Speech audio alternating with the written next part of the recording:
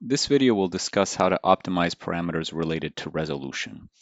What you see in this image is a snapshot of a sample that consists of very thin cells grown on a glass cover slip, which are stained for actin in an Alexa Fluor 488 fluorophore, MitoTracker in a fluorophore that's similar to Alexa Fluor 594, and DAPI for the nuclei. So this is a well-balanced image where I've optimized all the parameters here in channels and the speed, direction, and averaging to get a really nice quality image as far as contrast goes.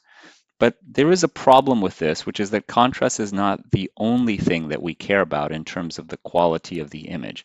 Another thing we care about is the pixel size relative to the size of the objects we're interested in. So in this case, for example, we are interested in mitochondria. So let me highlight them and explain what the problems are with the way the image was acquired. If I go here and I click on the single channel, it will show me one channel at a time. And if I click here, it will show that particular channel in the range indicator. Display mode. So if I zoom in, which I do by scrolling on the mouse, and then if I move by pressing the scroll wheel and dragging, I can explore the sample. And you'll see immediately that there's a problem with the way that I've acquired this, which is that if I were interested in the mitochondria, one of the issues I'm having is that the mitochondria are represented by very few pixels, and so they look very chunky. So this would compromise any attempts to segment the mitochondria later on, because there would be a lot of noise relative to sort of the positions of the pixels. So clearly, this pixel size that I'm imaging with, so the size of one pixel and the area that that represents in the image, is sort of too big. So what do we do when we encounter a situation like this? And so I would say that you can break this question down into two aspects. The first is, what should the pixel size be? So how big should one of these little squares that represents a certain area in the sample, how big should those be in theory? And then how do we change it in practice? So in what follows, I'm going to discuss both of those aspects. Let's tackle the first question. What should the pixel size be? This depends on the size and spacing of your objects of interest. So for example, if you are interested in nuclei, you don't need really small pixels to be able to discern where they are. On the contrary, if you're interested in mitochondria, as we were discussing before, you really need a pixel size that is smaller than what we have right now. So I go into significant detail into this issue in my confocal lecture, which is a video that you can watch as part of training on this instrument. Let me just show you the two most relevant slides for this, which is if you were to count nuclei, for example, this level of pixelation is perfectly sufficient, whereas this might be overkill. On the other hand, if you need to study mitochondria, this is completely unacceptable, and this, while better, is still insufficient. So that's the first thing to consider is, what pixel size do you need? Related to this, there's sort of a maximal level of detail that you can get just based on optical constraints, which again, I explain in that lecture. And if you're curious as to sort of what that maximal level of resolution, so what that minimal pixel size is, in the Zeiss software, you can press this button that says confocal. Now, note that everything we've done so far is still confocal, so I consider this button a bit misnamed. But if you press this button, the system will do a few things that we'll discuss later, but here in pixel size, it will tell you what it thinks is the minimal pixel size that will allow you to get the maximal resolution. And that depends on the wavelengths of your fluorophores. So for example, when all our fluorophores are checked, it is basing this number on the shortest wavelength, which is DAPI. So that number is 0.07 microns, or 70 nanometers approximately. But if we were only imaging with others, it thinks that that number can actually be slightly higher. And this is just based on some optical considerations. As a rule of thumb, I would say that you should not aim for pixel sizes smaller than 70 nanometers, because while the pixel size will be smaller, you won't actually get any extra detail. It'll just be empty magnification because you'll be beyond the limits of what the microscope can optically give you in terms of discerning details. So that gives you a sense of, what pixel size you might aspire to in the extreme of trying to get the maximal resolution of your system, but also that you don't always necessarily need to do that.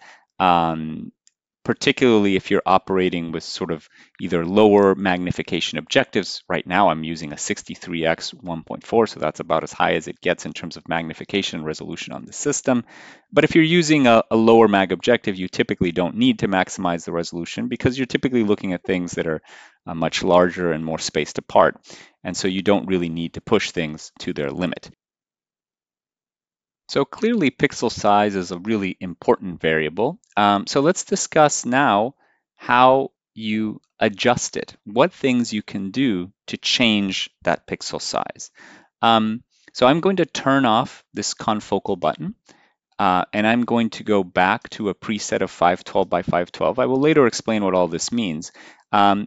But I want to point out the 4 things that are interrelated and are very important for you to understand to be able to flexibly change the pixel size to whatever you want. So the 4 things that you need to understand how they work and how they're related to each other are the zoom.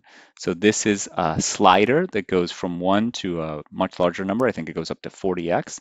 The image size, the pixel size, and the frame size. So let's explain what these are one at a time. So I am going to use as a visual aid this thing called stage. So this is a visual display on the image that allows you to see where we would be taking an image if we hit snap right now. It's not something that you will use in the course of normal imaging, but it's useful to illustrate some of the concepts here. So let's start by discussing what zoom is. So zoom means whether the laser scans through the sample in a large area or in a smaller area. For example, if I change the zoom from 1x to 2x, you can see that the laser will only scan over this small area. So if I were to snap an image, it would only be of that smaller region there. You can see that here. Well, I drifted out of focus, so let's go back into focus. There we go, and try that again. So you can see that this snapshot is only of this small region. So if I go to single channel and the mitochondria and put them in range indicator and do best fit, you can see that this is very clearly this area. So the zoom changes the region over which the laser samples, the region over which the laser travels in the sample. And consequently, the size of the image that you get. So that's the next parameter, which is image size. So you can see that the zoom is something that I can control, but the image size, I can't type numbers in here. But this is immediately downstream of the zoom. So the image size is not the size of the image in megabytes, but rather how many microns in X and in Y are represented in the sample by this image. So for example, the current image size with a zoom of 2x is about 50 by 50 microns. If I were to revert back to a zoom of 1x, you can see that the image size is about 100 by 100 microns. So while I can't type numbers in here, I can control the image size quite simply by adjusting the zoom with this slider here. What is the frame size? The frame size is, again, something that I can control. I can type whatever number I want here, whatever number I want there. I can use some presets. And what these numbers mean are the number of pixels that this image has in the X dimension and in the Y dimension. So if I were to zoom in, you can see that the image is made of individual pixels that are represented by these little boxes. And these pixels represent how much light came from the location represented by this box. This means the frame size that there are 512 pixels in the X dimension and 512 pixels in the Y dimension, for a total of about 250,000 pixels in the complete image.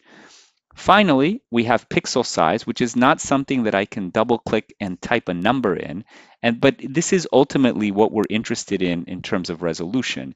And where does this number come from?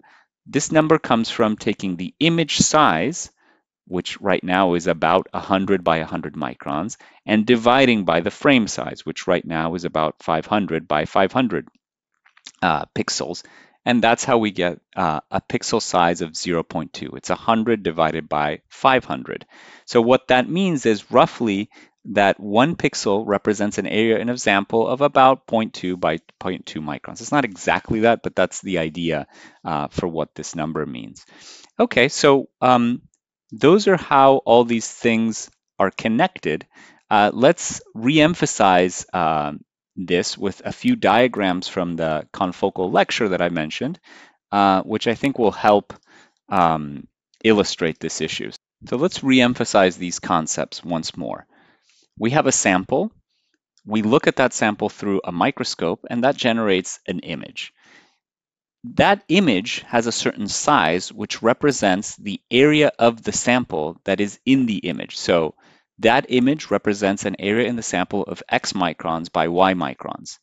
The image itself has a certain number of pixels in X and in Y. The pixel size is obtained by dividing the image size by the frame size and represents the size that 1 pixel represents in the sample, in this case, X sub I microns times Y sub I microns.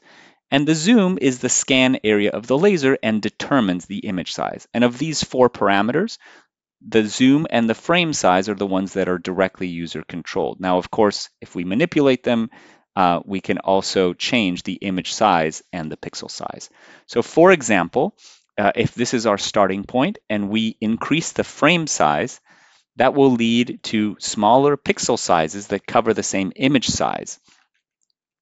This will also lead to slower imaging because the laser needs to visit more locations, and more bleaching because there's more laser per unit area.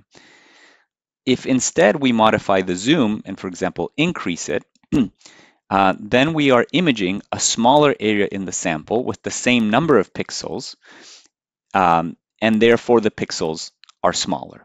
And this will lead to more bleaching because we have a higher concentration of laser light per unit area. So with all of that in mind, what is the recommended workflow? First, we want to determine the pixel size we need, and this is going to be a decision based on the size and spacing of structures of interest, as we discussed before. Second, we want to determine the image size we need, and this decision will be based on the size and the spacing of experimental units. So for example, if we want to fit 1 cell in the image size has to be big enough that we can accommodate that. So as it says here, you could be interested in cells, you could be interested in organelles, in tissue structures. You just need to fit the thing that you're interested in into the field of view. Now, once we know those 2 things, we can set the zoom to get the desired image size, and then set the frame size to get the desired pixel size. And finally, we want to make sure that once we do all these things are going to affect the speed, the contrast, and the bleaching. And so we want to go back and check that those are all within a range that we consider acceptable. So this is how you do this in theory. Let me show you in practice what buttons you need to press and different ways of doing this when you actually have a sample and are imaging on the confocal. So we are back on our image and back in the confocal software. What do we do? Let's say that what we want is a pixel size of 0.07 microns, so 70 nanometers. So we want to maximize the resolution. So that's one thing that we want to achieve. Another thing we want to achieve is to fit this entire cell in the field of view. So if that's the case, you can see that we can't zoom in, because if we were to zoom in, we would not be able to fit the entire cell in the field of view. Hence, to get to a pixel size of 0.07, we would need to do it exclusively by increasing the frame size. And so we would need to increase the frame size by about a factor of 3. So if we went to about 1500 by 1500, to make the pixel size around 3 times smaller, we need around 3 times more pixels on each dimension. And so now, if we said snap, and before that, I'm going to double check that this is not drifted. Okay, it drifted a little bit.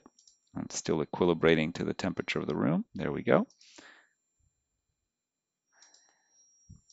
I'm going to now snap an image. And this is an image of the same cell that we had originally, but with higher resolution. So how can you tell it's higher resolution? I'm going to just highlight the mitochondrial channel, and I'm going to zoom in.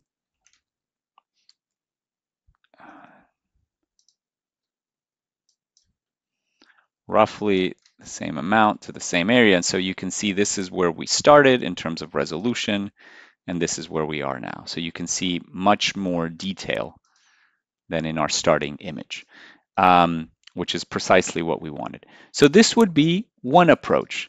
So another approach would be to say, well, actually, I don't need the entire cell because I only care about the behavior in mitochondria in these cellular extensions. I'm just making that up. I don't know if that would be true or not. I'm just making it up because I want to highlight another approach to this. So that other approach would be to say, I actually only care about a really small area.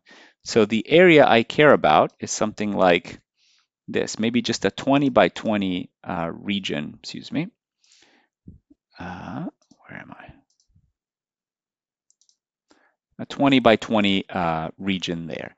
Now, if I need to acquire just an image of this size, I don't need 1500 by 1500 pixels. More likely I need something like 120 by 120 to get to the pixel size of around 70 nanometers. So obviously I made some mistake in the math. Yeah, it's more like 270 by 270, I would think, or even a little bit more. Yeah, so 300 by 300. So clearly I made some mistake in my arithmetic. Let me double check that this is still in focus. There we go. And I'm just going to snap an image here. So you can see that this image has excellent resolution, but it's on a much sort of smaller portion of the sample because we've zoomed in. On the other hand, it was acquired much faster than this large image. So what you do depends on the image size that you're interested in, the pixel size that you're interested in. Now, the arithmetic tripped me up here. I obviously made some dumb mistake. But if you sort of don't want to deal with that arithmetic, that's when this confocal button comes in handy. So I'm going to go back to 1x. I'm going to go back to 512 by 512. I'm going to recenter this here. Whoops, I always had to click and not double click. So if you press this button, what the microscope will do is calculate the pixel size that allows you to have the maximal resolution, and then set the frame size to reach that pixel size for the given zoom right now. So if I press confocal, it calculates that the optimal pixel size is 0.07, and it makes the frame size whatever it needs to be to get the appropriate pixel size.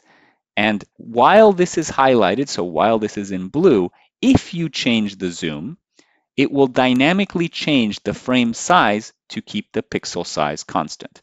So if I go and zoom in by a factor of 2, it will automatically change the frame size such that the pixel size is always constant. So this is a very useful way of circumventing the arithmetic. And it operates in the case where you need your pixel size to be the minimum because you want to get the highest possible resolution image. So let's say that we've set this up under these conditions. The final step, if you recall from the slide that I showed before, is to just check that that the speed, the contrast, and the bleaching are acceptable. because you'll notice that when you change the frame size and the zoom, the pixel time can change, and certainly the area over which you're scanning changes. So that can have an effect on things that we, adjusted before related to contrast, and certainly can have an effect on how long things take and on the bleaching. So how do we check those things? So I'm going to go to a condition like so, and I'm going to show you how we check those things. So I'm going to do this just with one channel, just to illustrate the general principle. To make sure that we're using all the settings that are here, we can't use live. Live is sort of a quick and dirty imaging condition. If we want it to do exactly all the things that we say here, we need to use continuous. So I'm going to click continuous, and we're going to see here in the range indicator display how that looks. So in terms of contrast, it looks good. We can see a little bit of what looks like aliasing here. That is sometimes a sign that the bidirectional is not operating perfectly. So we can try and see if we turn that off, if that improves. And you can see indeed that that removes that slight, I don't know. I mean, if you're not at the highest resolution watching this on YouTube, you might not be able to tell, but I'll show you again. There's a little bit of sort of aliasing, like every other line is a little bit different.